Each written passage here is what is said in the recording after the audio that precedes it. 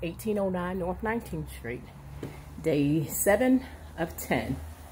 We are getting closer, believe it or not. Today is day 7. We got all the trim in, got all the drywall up, got the subflooring down, all the electricals working. That's for the stove range, the vent hood, the kitchen sink,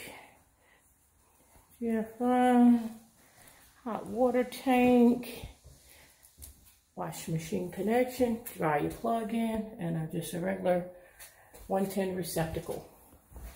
Okay, come back out and let's go check out what went on down here. The only thing went on down here was, well, the bathroom floor is in.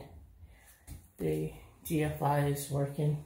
So we get the vanity sink top and the toilet in and do a clean up, paint. Good. Here, finishing touches on this closet.